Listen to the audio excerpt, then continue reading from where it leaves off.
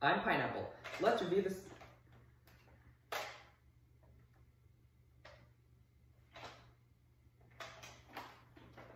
This is going to be a different video. I'm not exactly sure if this blaster exists, if it's supposed to exist, because I went to Walmart and I found the Ultra Select, and it costed me $60, and I'm going to be reviewing it today. What is going on here? Has Hasbro had a bit of an issue? Because, this is not going to be the same as most of my reviews. This is going to be a very different video, because this is going to be an introduction analysis, what this thing is, what it does, whether you should try to even find it, and kind of a theory as to where is it? This is the Ultra Select. It is not just a photoshopped Ultra Amp. This is a real thing. I am holding it right here. This blaster is a fully automatic, magazine-fed,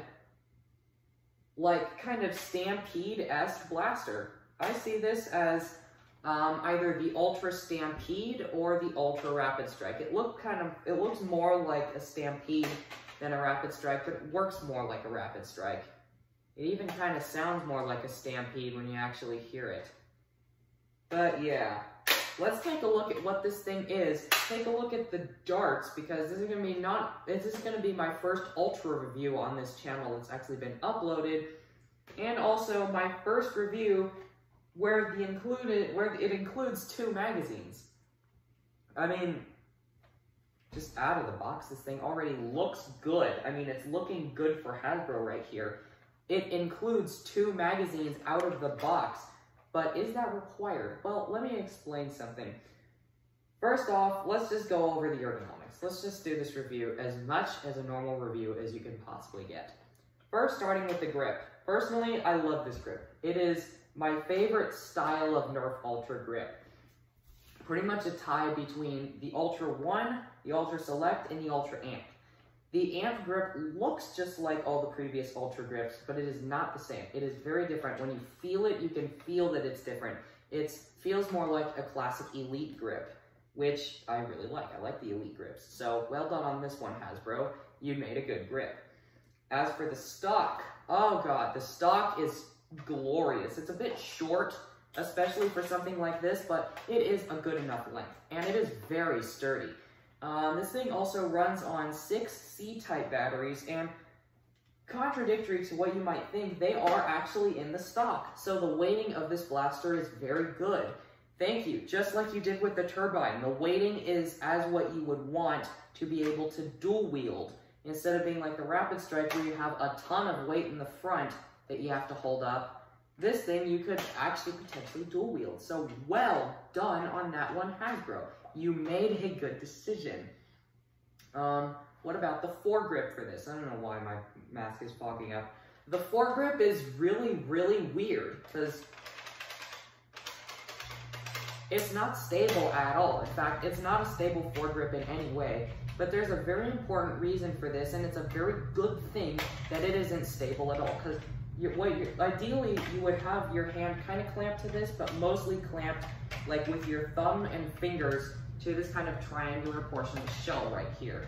You're supposed to clamp onto that as the main foregrip and just kind of have your hand on here. Now, you may have noticed this weird block of orange plastic right in the dead center of the blaster that kind of looks like the magazine should go there, but not really, because it's not stable, to be honest. And while the magazines do go there, there's something really weird about this that has never been seen in any Nerf blaster before. It takes 2 magazines. That's really important, because this blaster is the first of its kind to feature a double magazine loading system. Pull the priming handle forwards, or the foregrip, and the magazine will switch to the left position. Pull it back, and it will switch to the right position, hence the name Select. You can select what magazine you're firing from. A similar design of this was seen way back in the early Elite days with the N-Strike Elite Hailfire, but that was a different system in which it used a kind of rotating cylinder that was mounted vertically rather than horizontally like the strong arm drum. But this, instead of shooting 8 different magazines in a cylinder, has only 2 magazines side by side that you can interchange while firing. If you do this right and you practice enough, you can have infinite rate of fire, endless darts leaving the barrel without any pauses, because the whole concept of reload times has just been invalidated. Magazine number 1, magazine number 2. Say you're shooting out of this one, you can detach the empty mag, grab a new one, shove it in there by the time you're empty from this magazine, so you can switch right back, and then do the same cycle with the other magazine while you're shooting. It's a little bit cumbersome on your offhand, but it still works, and just that concept alone is brilliant. But more onto that later. Obviously, because it's an Ultra Blaster, you can't attach N-Strike attachments to it, so it has this pretty nice looking triangular muzzle with an internal circular barrel. So the inner barrel is circular, but the muzzle is triangular. Why is this fogged up so much? Give me 1 second. Oh my goodness. Oh my goodness. There we go. That's quite a bit better. But yeah, so that's quite an interesting design. It also has a carry handle up on top, just like the Stampede and the Rapid Strike, and what was the last one? The Moto Strike. So it is a pretty comfy place to hold. However, the batteries being in the back means that it's going to be pretty back heavy. So chances are you're going to be carrying it like this. And is that a good thing or a bad thing? Now, that's a subjective opinion. That's for you to decide. But just know that it is pretty back heavy when you actually hold the carrying handle. It also has a tactical rail up on top. I can't even begin to fathom what you're going to put up there, but you can put whatever you want. That's what it's for. It also has quite a bit of sling points. One here, here, here, another there, kind of this whole thing, this piece right here, and maybe, no, there's no way. There's no way to put a sling there. But yeah, lots of sling points on this blaster. Also, what looks like, it seems like you'd want to put your thumb there, but it's way too far forwards. I don't even know. I don't even know where I'm going anymore. Yeah, I really like the appearance of the blaster. Let's talk about the darts. And this is very important because this blaster includes 2 magazines, but it also is the first blaster to include ultra pinpoint darts. Yes, the ones that we have seen in the fabled comics. They are real with this blaster. This is a classic ultra dart. This is an ultra pinpoint dart. Look familiar? It's the exact same design as the Mega AccuStrike darts. The only difference being that, well, the dart tips are a little bit more simplistic than the Mega darts. However, they do have the same properties. I should script these videos. These darts are also a nice kind of reflective silver color instead of the old traditional black color that was seen on normal Ultra darts and Ultra Screamer darts. So, pretty interesting. I actually am pretty much digging the look of these pinpoint darts, and they work in every single Ultra Blaster that's out right now, and all the ones that I tried it with, since I have all the Ultra Blasters, and I tried them in all of them, they work just fine. So you can put these darts in any Ultra Blaster that you have, and they will feed just fine like normal Ultra darts. Now, the juicy stuff. Let's take a look at this thing firing, and see if these ultra pinpoint darts are as pinpoint as they say. I will also be trying these darts in several other Ultra Blasters, so this firing demo will be quite a bit different than any other firing demo. Alright. The first magazine, which is already chambered, I have loaded with standard Ultra darts, and then afterwards I'm going to use a second magazine loaded with pinpoint darts so you can see the accuracy difference. I will be aiming for the bottom target on the target over there for both different attempts so that you can see the difference.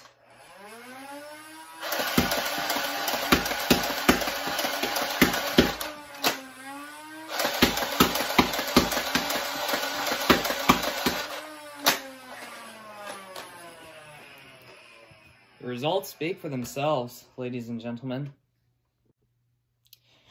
Alright, once again, we're going to be doing the exact same thing. However, this time, as a test, I have a third Pharaoh magazine off screen. I'm going to see if I can't speed reload this before I get done emptying the other magazine. It's going to be tough.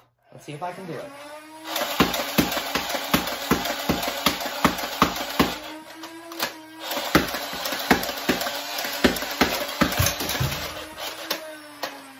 Ah, no.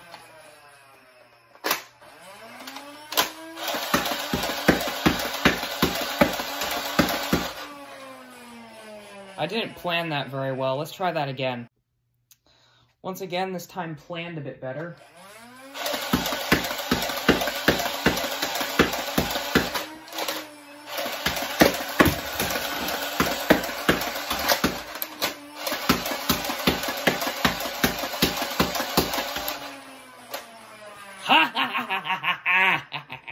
You can speed load it.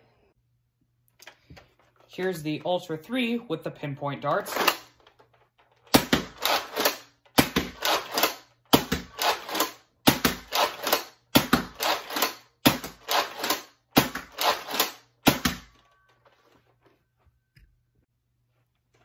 Here they are in the Ultra 2.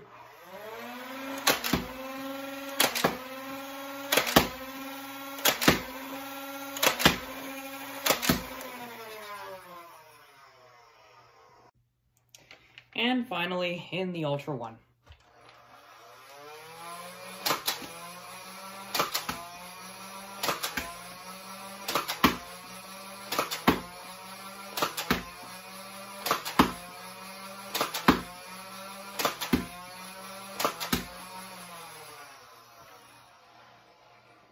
So, what do I think of the Ultra Select, or the Ultra 9? Well, in layman's terms, I'm absolutely blown away by this thing in pretty much every way you could possibly imagine, and I think that if you find one at your Walmart, you should pick it up without hesitation, no matter what, even if you despise the Ultra series. And that's a lot to say about a blaster that I'm not even sure exists properly yet. This thing has literally broken the bounds of what I thought was possible with innovation in Nerf. Not only have they come up with a good dart for the Ultra series, which validates the purchase decision of buying an Ultra Blaster because the guns are good, the darts are bad, but has also created an entire new magazine operating system that we're bound to see more of in the future. Stuff like this, and stuff like the N-Strike Elite Infinus, is the reason why I love this hobby.